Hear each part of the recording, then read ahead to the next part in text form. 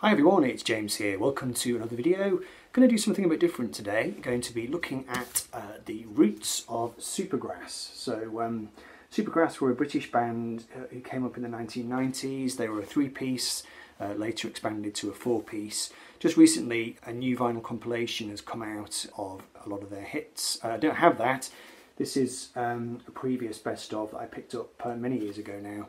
Very cool little 7-inch. You can see the band there. And Supergrass, I suppose they were associated with the Britpop years. I suppose most people would have referred to them as Britpop, but I don't think they sort of sat particularly easily in that category. I was not a big fan of Britpop. I wasn't into Oasis. I quite like Blur, but most of those bands I was not too keen on.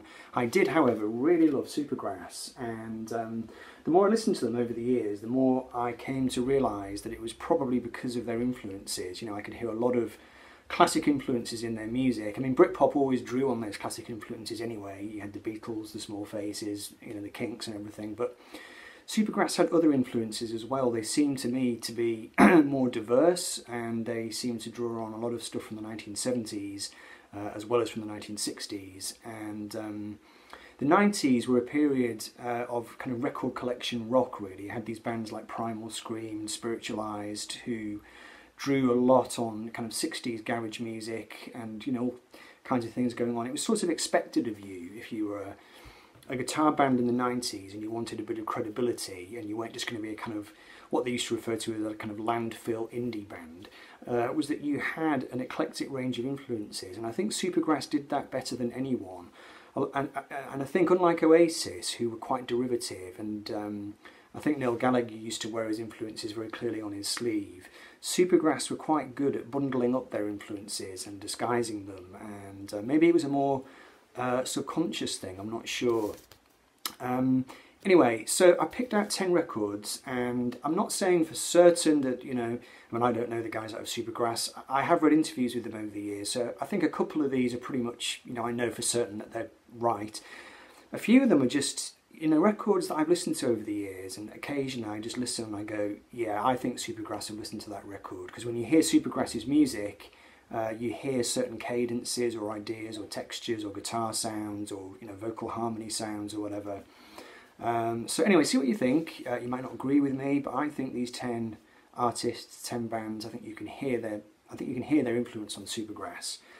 So let's get started. So Supergrass were a classic three-piece until they expanded later into a four-piece. I think they were always a four-piece. There was a hidden member, Gaz Coombs's brother. I think his name was Robert Coombs, maybe, was the keyboard player, who didn't appear in the lineup officially until the last couple of albums, or maybe even the last album. No, the last two albums, I think. But they came onto the scene as a three-piece, which was quite different from other bands like Oasis and Blur. You know, there are a lot of Britpop bands who used the four-piece formula or mould. Supergrass were a bit different. They were a three-piece, and they also had a very sort of punky sound in their first album.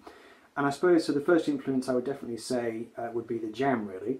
Because they were a kind of punk, you know, new wave type three-piece.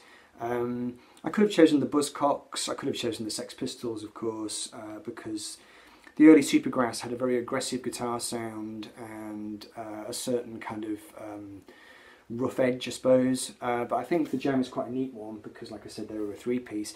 Now, what was great about Supergrass, I think, is that they sort of merged the trio punk new wave thing of the Jam with a kind of 60s sensibility, which of course drew on the Beatles, because all those bands did. But there was something more like the Monkees about Supergrass. And I think at one stage there was even talk of them being given their own TV series, which didn't come off, fortunately, because I think it would have probably ruined their career. But they were seen as being quite, you know, youthful, boyish. They had big personalities. There was that video of them pogo sticking around London, you know.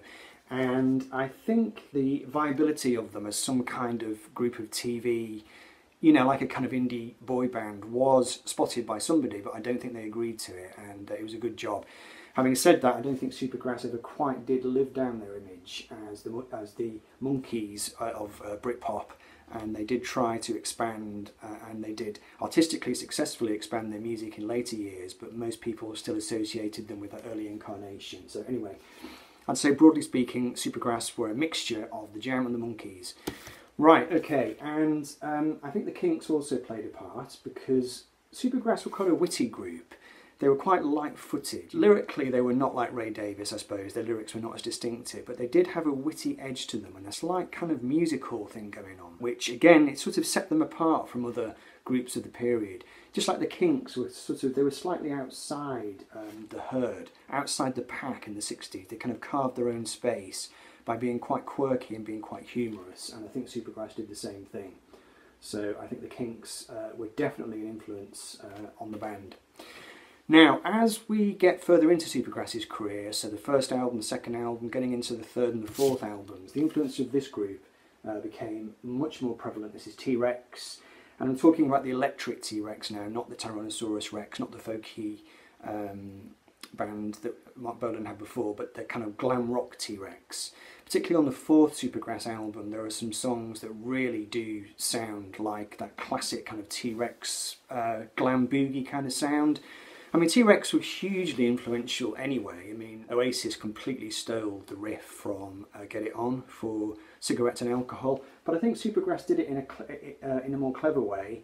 Their music had a kind of glam rock, good time spirit to it, and I think a lot of the bass lines and the drum rhythms and the way that the vocal harmonies worked with the guitars was really redolent of T-Rex. And I think with that, side by side, again, I think on the fourth album there are some songs which really sound like Ziggy era, David Bowie. I think they were also influenced by earlier Bowie as well. I read interviews with Gaz Coombs who said that, you know, he loved The Man Who Sold the World. You know, the first few songs on the fourth album, Life on Other Planets, I think there's a definite David Bowie vibe.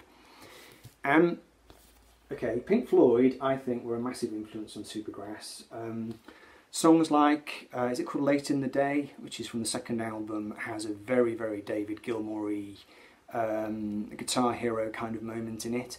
But the album Road to Ruin, or The Road to Rouen, because it was meant to be a pun, the first song on that album really it's got a very Atom Heart Mother kind of vibe to it. If you listen to it, you'll hear it. It's that kind of orchestral, slightly Vaughan Williamsy kind of feel. But I think the medal era, Pink Floyd, were a big influence on Supergrass. I think David Gilmour's guitar sound is you know, an integral part. Well, not David Gilmour's guitar sound, it's Gaz Coombs' guitar sound in Supergrass. But I think you know, if you listen to some of his guitar solos, you can definitely hear that kind of blissed out, bluesy, reverby kind of David Gilmour guitar thing going on. So Pink Floyd. Okay, so this is Wings, Paul McCartney and Wings. Obviously I could have done the Beatles, but I think Supergrass were probably more influenced by Wings, really. Now when I say Wings, I mean the mid-1970s incarnation of Wings. So we're talking about, you know, Wings Over America. It's just that kind of really upbeat, hard driving, hard rocking sound, but it's really commercial as well and really tuneful. And I think Supergrass did use horns later on a little bit. But it's that combination of, I don't know, 1970s arena rock kind of sound, really tuneful, really melodic, but kind of hard driving and heavy, which they never really lost that. And in fact, as late as their final album, Diamond Hoo-Ha, they were probably as heavy at that point as they'd ever been. You know, they got kind of really heavy on the last album. So I think Paul McCartney and Wings were definitely an influence on them. Now we move on to maybe, okay, so the last three, I don't know, this is really subjective, but I hear Supergrass in the Steve Miller Band. This is the album number 5, and Supergrass had a kind of cult rock aspect to their sound. They were able to do that kind of mysterious, slightly swampy sounding, enigmatic, sort of early 1970s vibe. There's a song on this record called Industrial Military Complex Hex, and it's a brilliant song. Anybody who knows Steve Miller's records will testify there was a certain atmosphere in his music. I don't know what it was his vocal sound, it was the way that the instruments were arranged, it was the production, but it was never generic 70s rock. There was always another thing going on, a certain kind of atmosphere, a certain production, a certain ambience, a certain sound on the instruments, slightly enigmatic sounding, and I think Supergrass had that in spades as they got further into their career. I can definitely hear the Steve Miller Band in their sound. And And also, this is Spirit, and this is their classic album 12 Dreams of Dr. Sardonicus. And again, much like the Steve Miller record, you know, I can hear influences in this which I think went on to inform Supergrass later on. Again, it's that kind of enigmatic, slightly psychedelic, rocky kind of quality, not full-blown psych, but melodic rock which takes some interesting twists and turns with very subtle guitar textures kind of interweaving and just things that catch your ear, and just a very slightly otherworldly quality. And yeah, I think Supergrass shared that with Spirit. And the final one, Supergrass definitely had their absolute sort of American soft rock sound. So this is Crosby, Stills, Nash & Young and the album Deja Vu. You know, you hear it in some of the vocal harmonies they did and some of the more kind of blissed out, not exactly pastoral music they did later on, but kind of, you know, from the fifth album. There's tracks on that which are very kind of mellow. They've got a sort of mellow, hippie kind of West Coast vibe, and I'm fairly certain, I read interviews, you know, going back through the years, that Gaz Coombs and the boys from Supergrass were definitely fans of that 70s sound. I mean, they were huge fans of Neil Young, and I could have chosen a record by him as well, because they were big fans of Neil. But I went for Crosby, Stills and Nash, but, you know, Crosby, Stills, Nash and Young as being a key influence on them too. I'd be curious to see what other people think. You know, have I got that right? Have I missed out any key influences? Are there any here that you definitely disagree with? That's my take on it anyway. Supergrass and the influences which brought to bear on them. Hope you enjoyed it. Take care. Bye-bye.